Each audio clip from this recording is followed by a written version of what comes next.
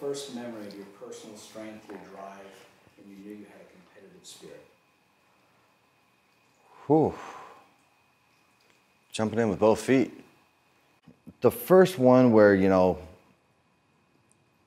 that I think was really on me and I put the effort in, I was consciously working hard towards it.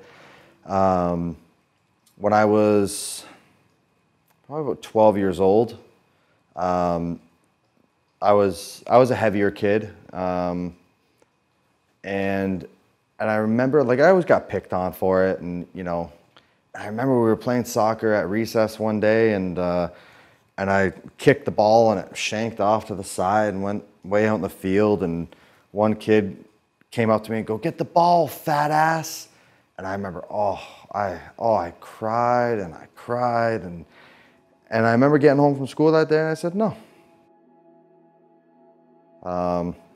Started eating cans of tuna and water, bags of spinach, and I would do sit-ups, push-ups, and run on the treadmill.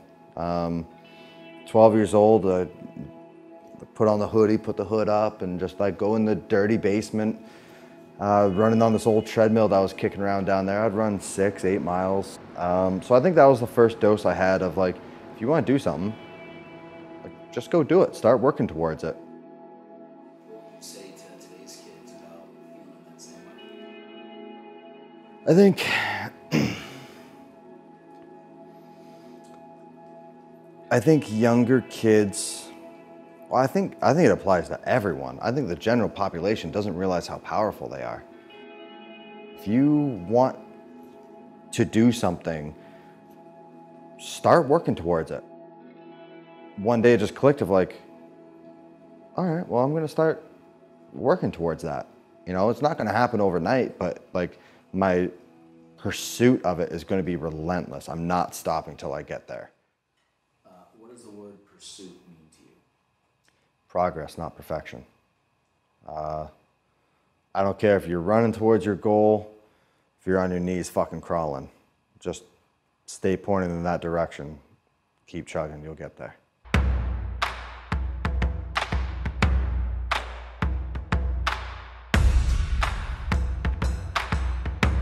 So I met Matt back in 2013 through a mutual friend. Started out really like protecting Matt early on with a lot of business deals, and spending a lot of time with him, traveling the world to competitions. And you know, fast forward today, we're, you know, I'd call him my best friend at this point. And I'm not his coach, but I call myself a caddy. So I'm Matt Fraser's caddy. Matt's constantly pursuing greatness is really what it is. He knows there's always more. There's always a way to get better.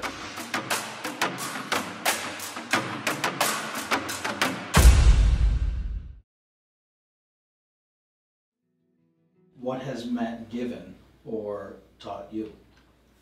His constant pursuit of, you know, his limit, his goals, it drives everybody around him, including me.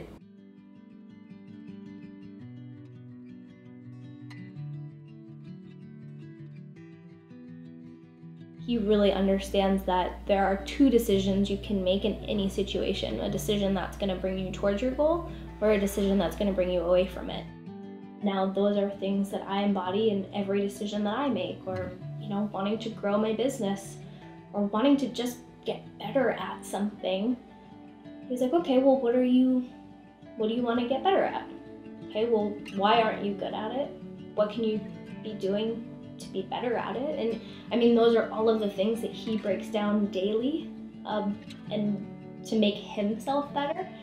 And so to have that example around you 24/7 is just I'm very grateful for some of the trials and tribulations that he went through, that, you know, now he's figured out a different way of living, and that not only supports our family, but it bleeds into everything that we do. What does the word better mean to you?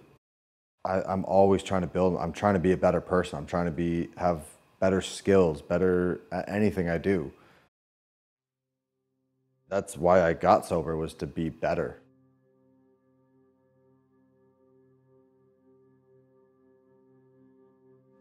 So I don't know how many people know I'm sober. I was 17 years old. I had some great opportunities in front of me. I had been offered a full ride scholarship to the Olympic Training Center. Got to pursue my Olympic dreams at the best place to do it.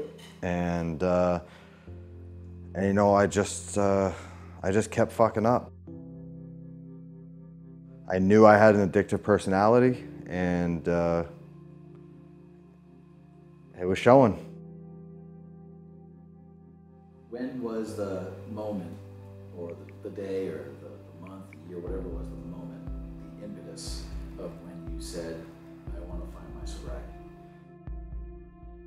One night, got in trouble. I came home, and it was that my dad wasn't mad. I came home, I showed him the paperwork of, you know, the fines I'd gotten and the trouble I'd been in, and he was just like, he didn't even interrupt his phone call. He didn't care. And that broke my heart, and that was the last night I drank. So I really just secluded myself. I started working out like crazy. I was in the gym one day, and he came up and he said, "Hey man, how you doing?" And I just broke down right in the middle of the gym. And he pulls me out of the gym, and we're in the stairwell, and he's like, "Dude, what is going on?" I was like, I quit drinking like 2 weeks ago, and I don't know how to do it. And he's like, "Oh, easy. Start coming to meetings with us." At 17, you link up pretty quickly. And so we became very, very close. We were attached to the hip for a long time. And we literally just drove around. We drank energy drinks, smoked cigarettes, and hit meetings. That was our lives. That was my senior year of high school, was hanging out with him. And when I moved away after high school, he relapsed.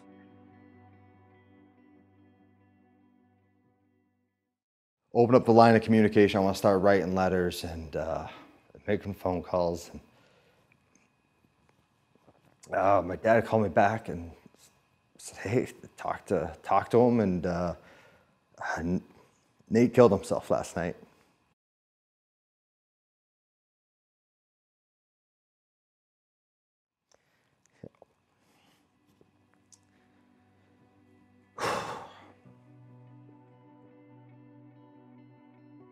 You'd say to him, or do now if he was here? Right here.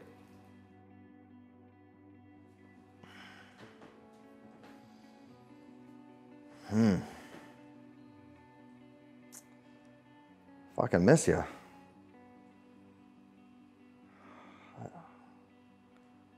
Fuck, sorry I didn't call.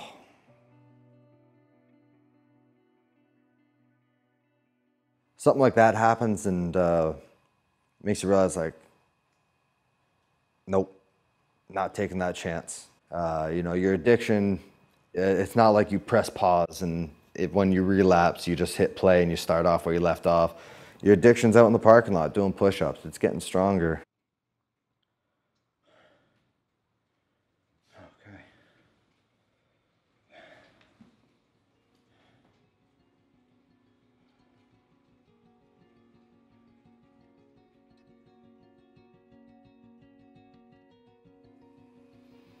What's a full life according to you? Right now, I mean, I'm a happy man. I'm living a life that I did not think would be feasible. Staying with Sammy, how does she support your drive for success and your pursuit for better?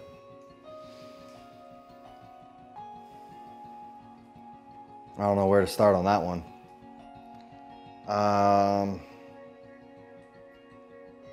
So Sammy like is my people, like my network, my support. She's everything. I think the biggest thing she does is just love me. And it's not dependent on anything I do, how I dress, how I look, nothing. So that's a very big security blanket to me, to push me to gamble on myself, push me to take a chance at this very risky career. Because I know if I fail, nothing changes. Nothing with her, at least.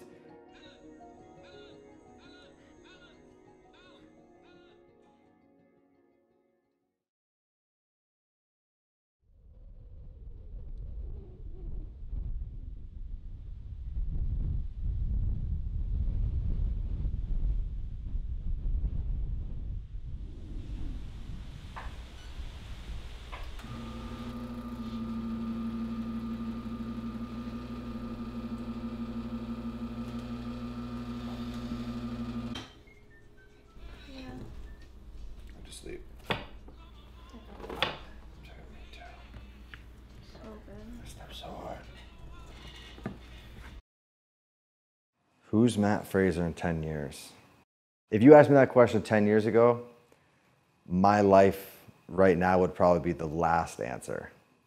This was never part of the plan. I never saw this coming. So I hope in 10 years, it's the exact same. I hope I'm doing something that I never saw coming.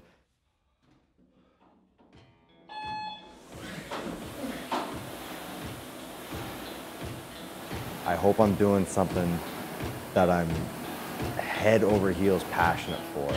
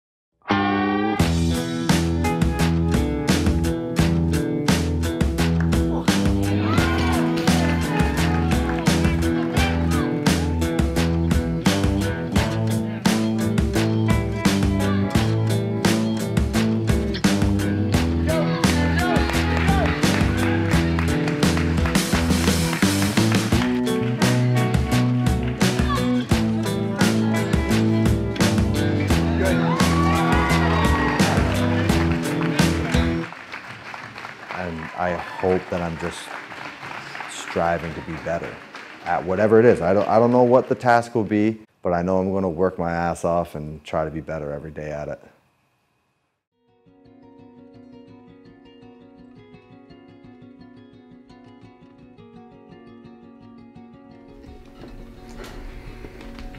Nice and soft. Mm-hmm. It's nice and soft. And you can't call them toppings anymore. Now they're just seasoning. Yeah, I put that shit on the bottom.